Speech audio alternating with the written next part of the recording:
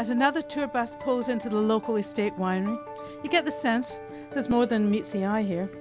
It isn't the normal tour bus. Today, the group is being led on a tour of Coastal Black Winery in the Comox Valley by co-owner Abel O'Brien. It's sort of an experience that we're selling, right? People aren't just coming out to buy a bottle of wine because they can do that at any liquor store. They're coming out to meet your staff and taste your wine and learn about the process and have lunch and listen to the birds on the patio, and it is a whole experience for people, for sure. These folks are from all over BC, representing the Investment Agriculture Foundation, and together they help determine where funds will be allocated for future agriculture investment in our province. Ermi Critcher, a director of the foundation herself, comes from northern BC and was very impressed with what she saw.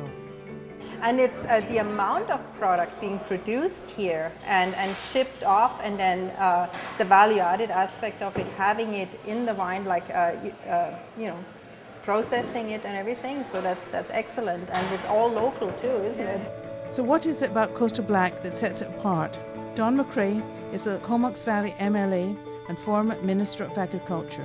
One of the things in British Columbia we need to do to make sure agritourism works and agriculture is successful, it has to be high value, high quality. And people at Coastal Black, they get it. They realize that they can't be second best. It flows very easy. It's very a little tart. Yeah. Culinary tourism is alive and well in the Comox Valley, and Coastal Black is a leader, a must-visit destination. This August makes 3 years since we've been open, and even a year, 18 months ago, you know, people would say, oh, what do you do? And I'd say, well, I own Coastal Black, and they would say, oh, I've never heard of that before. But now we're getting more and more people say, oh yeah, I love that place, or I've been there, or I buy your berries in the store or something.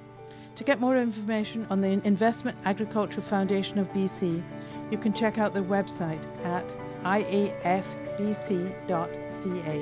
As well, you can check out Coastal Black's website at coastalblack.ca.